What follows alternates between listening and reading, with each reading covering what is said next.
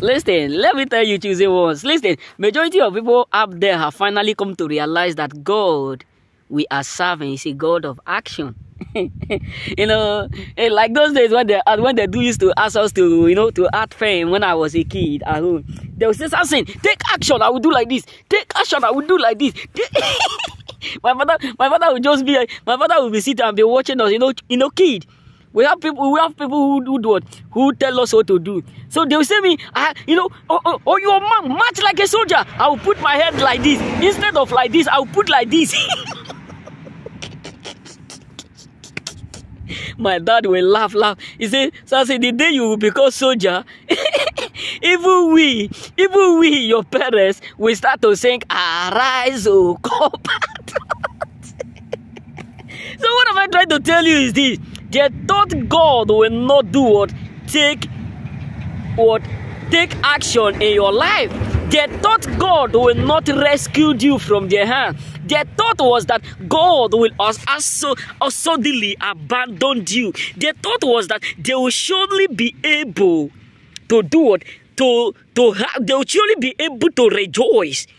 Their thought was that they will surely be able to jubilate. Their thought was that they will surely be able to do what? To mock you and mock you to the end. Their thought was that waiting for you to fail will cost you a lot. That was their thought.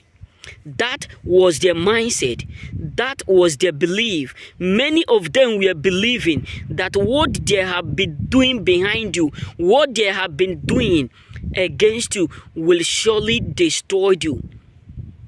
But they never believed that God will absolutely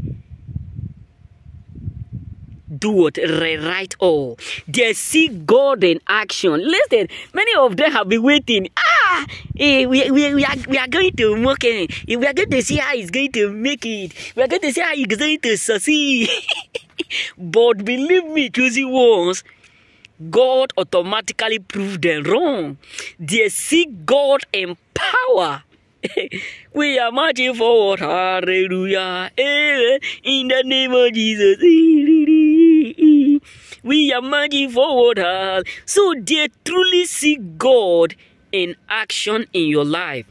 Because what they have been thinking, expecting that will be your end, what they have been thinking, expecting that they will use to do it, to rejoice over you, that thing that they have in mind, that they believe within themselves, that they will surely be able to use to laugh you, God automatically disappoint them. God automatically humiliate them. God automatically frustrates them. They never believe that it will work like that.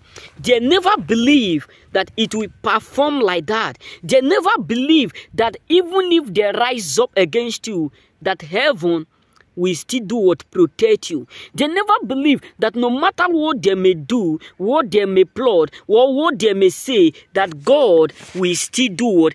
God will still answer you. God will still protect you. And God will still what? Secure you.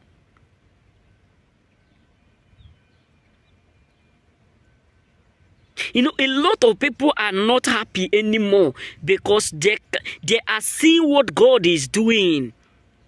Yes, the evil plot, the things that they have done. That's why the Bible says when men sleep, the enemy so ties. When men sleep, the enemy do evil. When men sleep, the enemy do bad. But all that they meant for evil, it shocked them because God refused to allow it to come to pass. he returned it back to them. He frustrated their devices. He destroyed what they're doing. And that is why they are unhappy. That is why they are frustrated. Believe me, a lot of people up there are mad, not only because you are winning, it's because all that they have been waiting for to occur, all that they have been expecting that will destroy you, God automatically put an end to their evil expectation. Because the Bible says the expectations of the sons of God will never be cut short.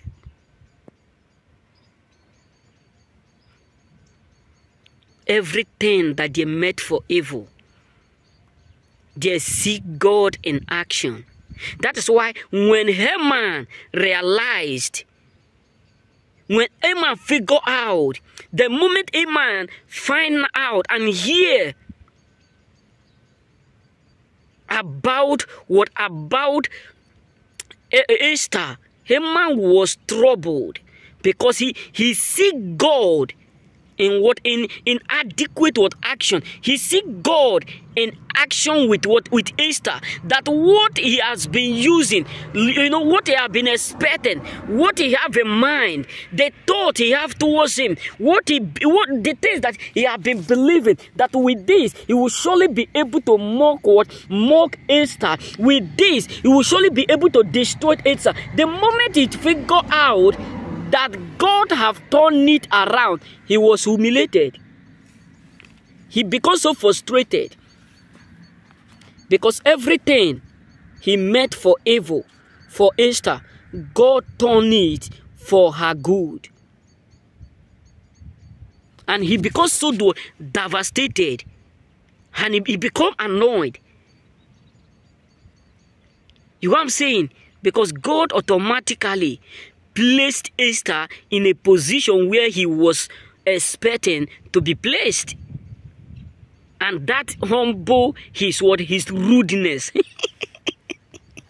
That's I always tell you, not that people are happy with you. People are humble now. It's because what they are seeing around you, destroy their ego. Because God used you to intimidate them. You don't know how many people that God have used your life, the blessing is giving you. You don't know how many people God. Listen, there are some blessings that God ought not to give you, but they just want to humiliate them. You gotta say so, remember?